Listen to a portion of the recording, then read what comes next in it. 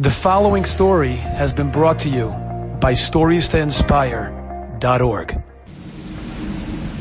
After the Steipler was nifter, Reb Chaim gave over the business of selling the Steipler Svarim to his sister Rebbetzin Barzin.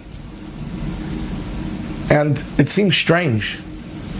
He was the Yerush, he was the only boy. It was his father, he was a Talmud of his father. And it seems strange that he would give it over to her. And the Baron Leib sent a message asking why. And Reb Chaim said, Parnosa, she could use the Parnosa. It didn't sit right with the Baron Leib. So he asked again. And again Reb Chaim said Parnosa. And finally Baron Leib asked, what's the real reason? And he said, my sister is an almana. If she doesn't sell my father's Svarim, who's going to knock on her door?